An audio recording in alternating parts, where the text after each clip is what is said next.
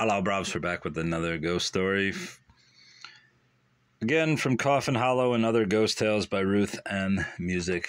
As I've stated before, I will continue to read the short ones since I am embroiled in too many books that I shouldn't be reading.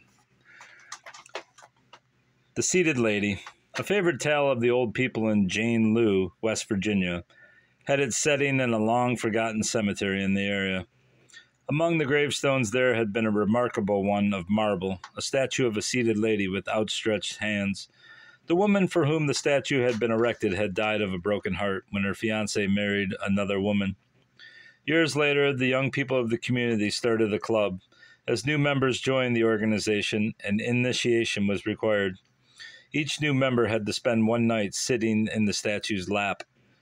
All went well until one very dark, moonless night.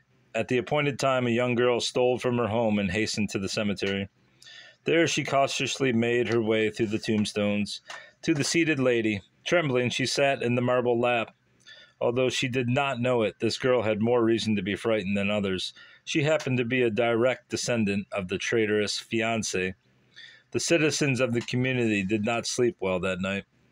Something kept their nerves on edge. They did not know what they feared. The next morning, the young girl was discovered, still sitting in the statue's lap. She was dead. On her body were found marks as though she had been held in a superhuman clinch. Perhaps the seated lady had gained revenge. Oh, it sounds like a murder. But yeah, ghost. Goodbye.